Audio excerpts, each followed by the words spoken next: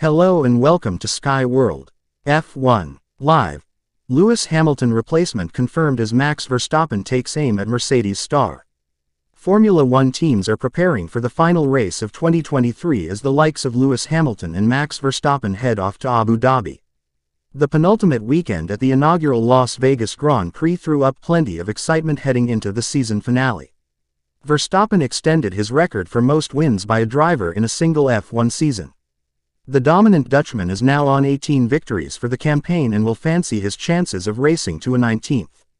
There will good memories for the Red Bull star as he returns to the venue of his first World Championship triumph.